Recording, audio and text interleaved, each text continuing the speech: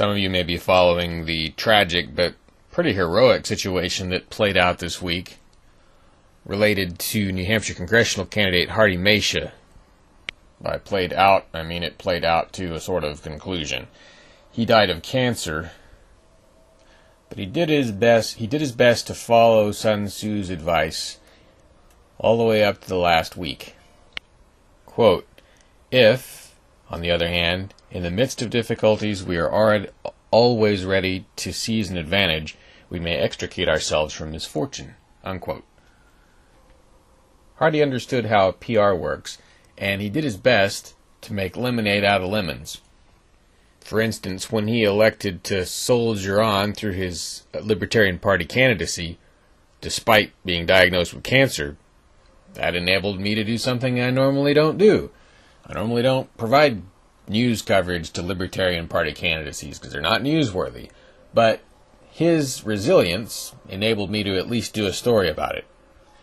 Later on, this played out on a more statewide scale when, from his deathbed, he recorded a message to New Hampshire's governor asking her to loosen up medical marijuana restrictions.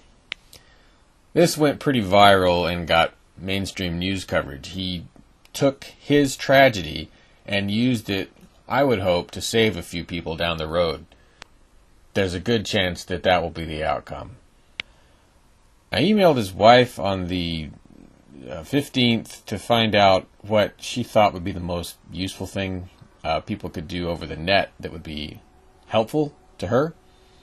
She recommended, that, at least in my case, that I let you know about a website that Seth set up. I assume it's Seth Cohn.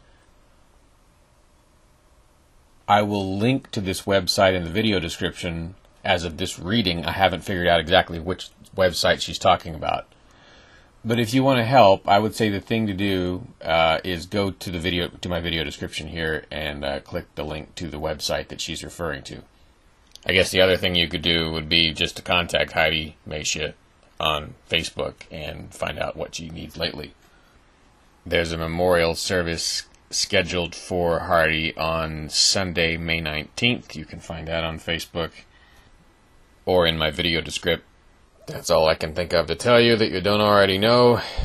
Yet another Free Stater death as Hardy Macia joins Ian Hild, Lloyd Danforth, Denise, who was either a Free Stater or a New Hampshire Liberty activist, maybe both, Howard Katz, New Hampshire Liberty activist, Porcupine Fest attendee Allison Edwards, and God forgive me for the ones I may be forgetting.